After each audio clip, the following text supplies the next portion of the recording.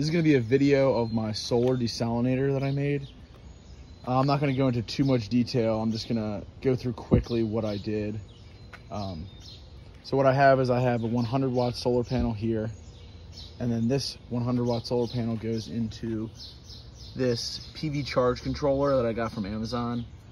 And what this will do, this will charge a battery right here, and this battery is 12 volts, 35 amp hours. And then from the battery, it's going to go into this DC motor controller that I also got from Amazon here. And then this DC motor controller will go into this heating element down in here, which is 12 volts and 300 watts. And the reason for this, just quickly, is this will hook up to the battery, and I have this so that I can change how much current is going to flow into this heating element. So I can either, with this potentiometer here, I can dial it back to full power, or like 50%. Once the water is boiling in this, I can dial it back.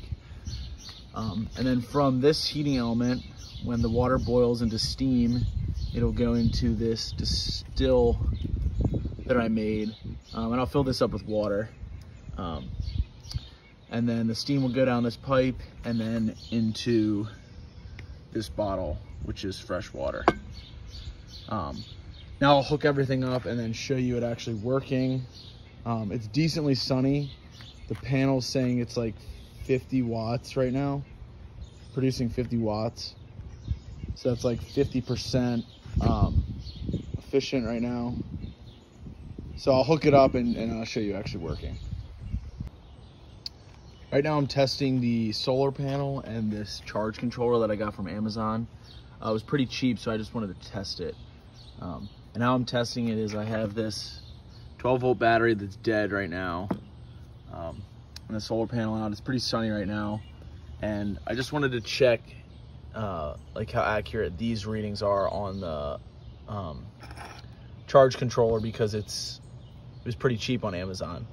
So right now, saying 13.7 volts is the battery, which is correct. I measured that with a voltmeter. And it's saying the solar panel is charged. This is what I really wanted to check. 1.7. Sorry, I gotta get back to it.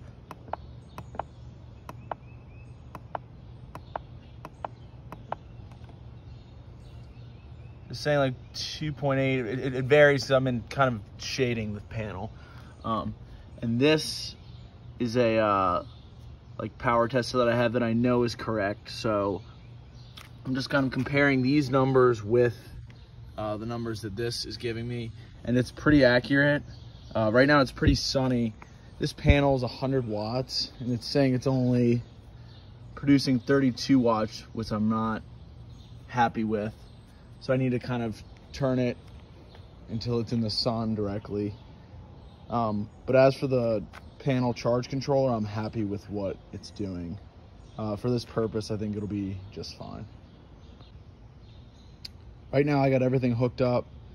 And what I'm gonna do is, for the first however long it takes to boil this water, I'm gonna monitor the temperature with this grilling thermometer. And once it's around close to boiling, I'm gonna put the lid right there on it and then fill this up with water and start to produce fresh water.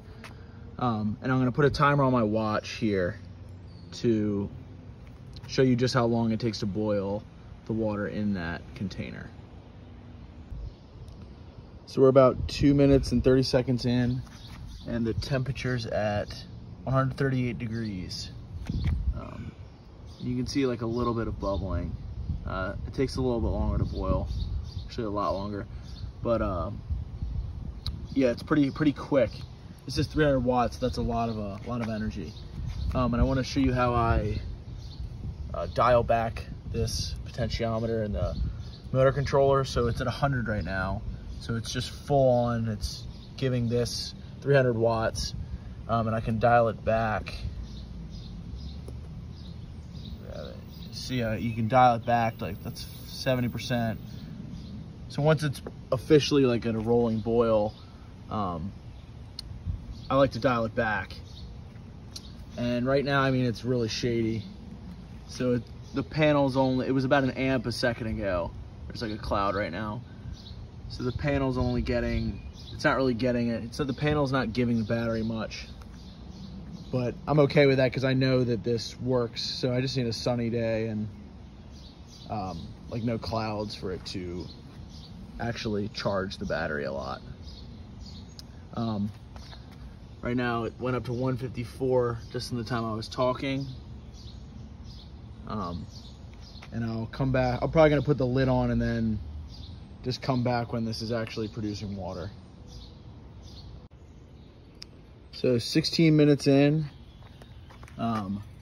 it's starting to produce water from this steam.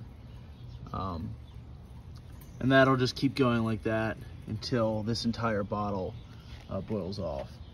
I'm gonna let it run for a little longer and then show you, like in 20 minutes or so, just how much it produces. So at around 20 minutes, I turned this off and let everything cool down. And then I got the water out of this bottle and poured it in here just to see how much I had.